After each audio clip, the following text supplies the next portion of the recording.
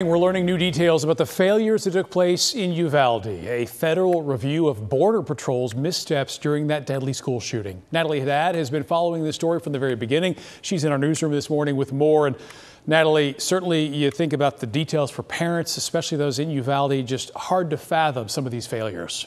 Absolutely. It never gets easier to cover this story, and they are reliving this over and over again each time we see these investigations come out. But there are several takeaways from this new report to refresh anyone's memory. Border Patrol, who breached the classroom door and helped kill the shooters 77 minutes after they first entered the school. This report circulates around those agents. Ultimately, this report says they were insufficiently trained to handle the crisis and were confused about who was supposed to be in charge. 188 Border Patrol agents responded to the shooting, more than any other agency. And this report found that none of those agents specifically violated any rules and no agents were disciplined. This report also reveals one of the most detailed accounts of what law enforcement saw when they first entered the classroom.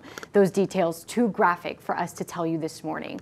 I did speak with Brett Cross, who lost his son in the shooting yesterday. He says he is disappointed but not shocked that no disciplinary action is coming from this. Once again, it's very infuriating that we're like, oh, well, whoops, we may not have been up to snuff, but you know what? Next time we might be. No, that is just shirking responsibility. But what are you doing about May 24th?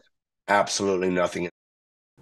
Now, changes could be coming as a result. The report recommends better training for Border Patrol agents and a better understanding of their authority in non-federal incidents like this.